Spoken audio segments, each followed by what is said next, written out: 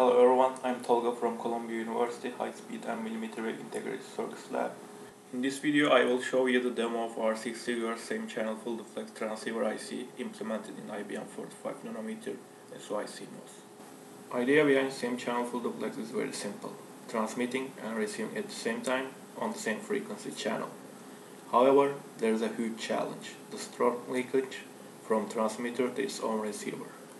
This leakage is usually referred as self-interference. To achieve full duplex operation, about 90-100 dB total self-interference suppression must be achieved.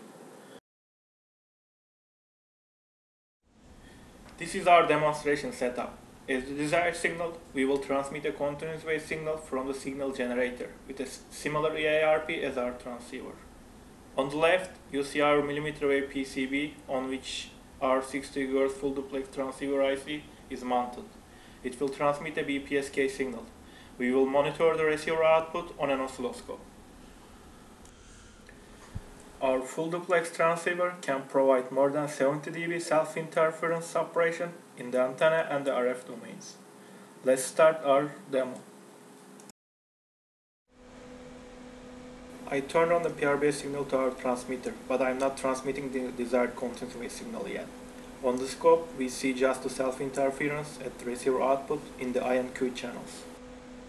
Now I turn on the desired continuous wave signal, but the receiver output is still like PRBS signal, which means it's dominated by the self-interference.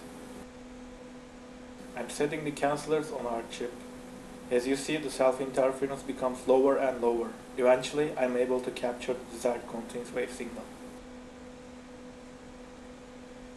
Let me just arrange the oscilloscope scale. As you see, the signals are slightly distorted. If I turn off the PRBS signal to our transmitter, they become cleaner. This shows that there is still a small residual self-interference. We can suppress this in digital. This was the demonstration of our 6 GHz fully integrated same channel full duplex transceiver. Thank you for watching.